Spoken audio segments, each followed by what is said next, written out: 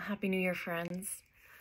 We wanted to offer a moment of reflection at this New Year's time for us to consciously move into this next year. To spend a little time uncovering where we've been, discovering where the sacred has been in our everyday life this past year, and maybe just to take a few minutes to help us see what's alive and what's bringing us alive and how we might cultivate that life this year.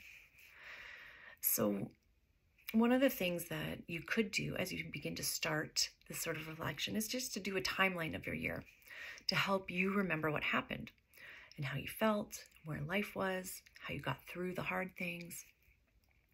And it sometimes can help to get a good visual of your year so you can quickly sketch it out. This is a bit of my sketch, just January, February, March, April, and some of the things that I did and happened. Brad was in the hospital in February. I kind of forgot about that.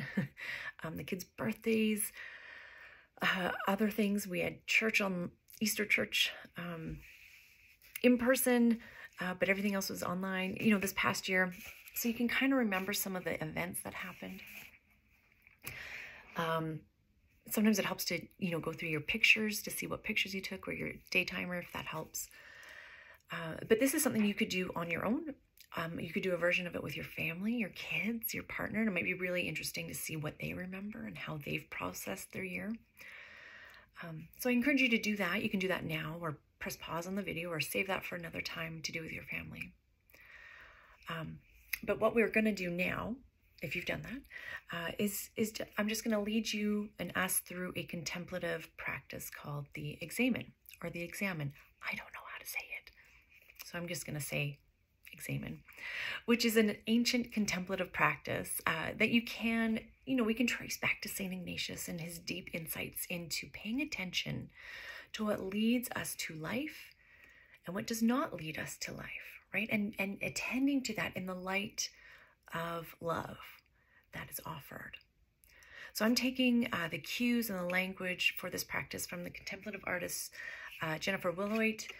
She has made, her business is called Cobbleworks, and she's made these beautiful Examen cards that I find really helpful. So I'm going to be using some of the language she uses in her cards. So as we begin, I just encourage you to take a second to ground yourself where you are. Light a candle as a way of setting apart this time and space in your home. I have my candle right here. And let's start with this.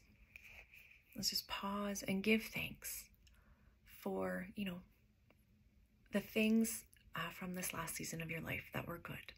Give thanks for those things. Paying attention to the good things, the things that we feel gratitude about, connects us to what honors us and blesses us, what honors the world and blesses the world. And that connects us to the sacred in our daily lives. It really does. So when we give thanks, we acknowledge the ordinary stuff in our daily lives that we value and cherish, and make us feel like little kids again, right? So just take a few minutes to remember and give thanks for the good things in this past season. And then with your timeline in your hand, or just with your memory, review what happened in this last season. Review the events, the emotions you felt, the thoughts, the questions you had. Maybe review the routines you fell into, what you experienced in your body, and write them down in this last season, so that you can just limit it to the fall. You can try and do the whole year if you want.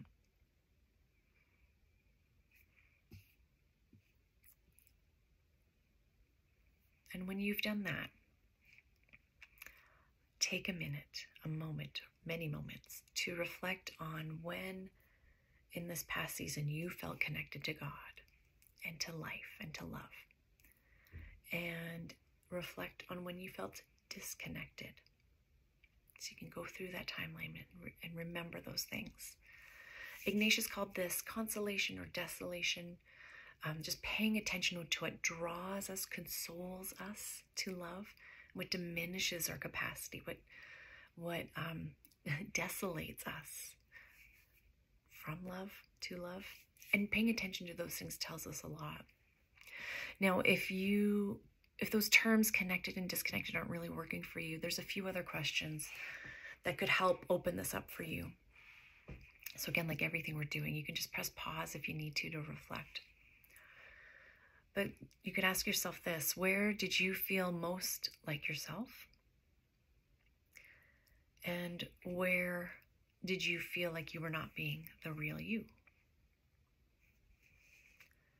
Where did you feel strong or vibrant? Or where and when did you feel drained and sluggish and just barely making it through? When did you dream about life with joy? And in what times were you feeling dread and fretting about life?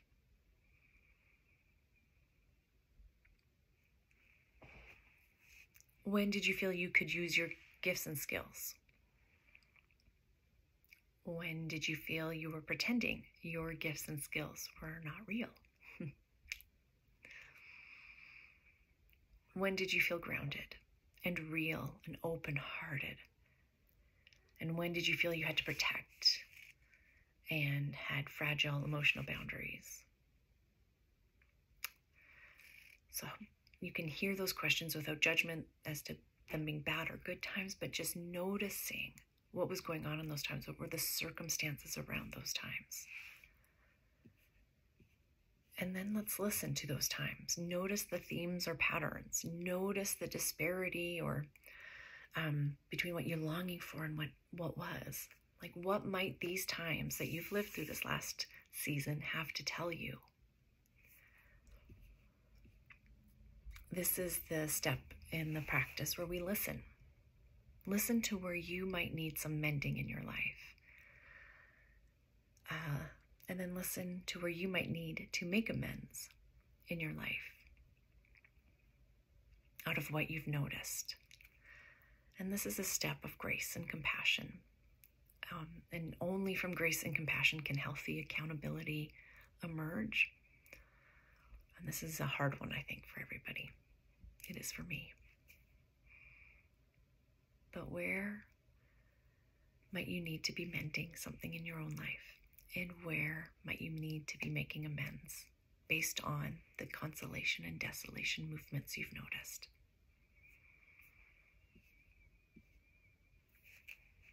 And then set an intention, right? Just set one or two things that you're being asked to do to mend or make amends. One or two things you're being asked to step out in, to bring integration and wholeness into your life.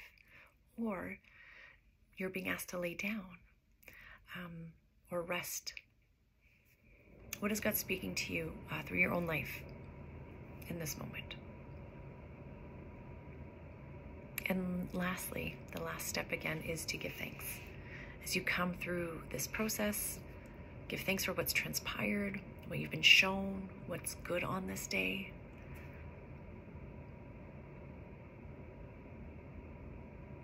And you can write your own prayer or say your own prayer of that gratitude. And that's the practice. And as we begin this year, Road Church friends, I'm going to end this practice time, and hopefully it's a beginning time too, from Ted Loder's Guerrillas of Grace, this prayer. And it's a prayer to believe in beginnings. And wherever you are today, we want to offer this as a prayer of hope for you and the start of this year. So this is called Help Me to Believe in Beginnings. God of history in my heart, so much has happened to me during these whirlwind days. I've known death and birth. I've been brave and scared. I've hurt, I've helped, I've been honest, I've lied, I've destroyed, I've created, I've been with people, and I've been lonely I've been loyal, I've betrayed, I've decided, I've waffled, I've laughed, and I've cried. You know my frail heart and my frayed history. And now another day begins. Oh God, help me to believe in beginnings and in my beginning again. In community, help us to make beginnings, to begin going out of our weary minds into fresh dreams, daring to make our own bold tracks in the land of now, to begin forgiving, that we may experience mercy, to begin questioning the unquestionable, that we may know truth, to begin disciplining, that we may create beauty, to begin sacrificing, that we may accomplish justice, to begin risking, that we may make peace, and to begin loving, that we may realize joy.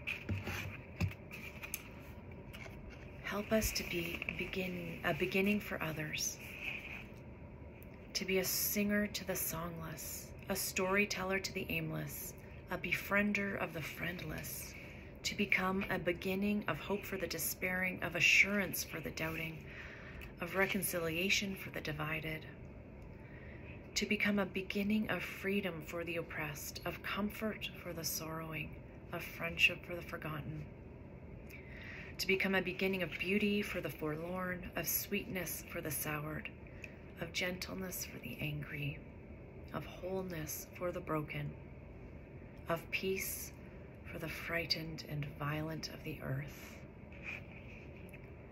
Help us to believe in beginnings, to make a beginning, and to be a beginning, so that we may not just grow old, but grow new, each day of this wild, amazing life that you call us to live with the passion of Jesus Christ. Amen, and Happy New Year.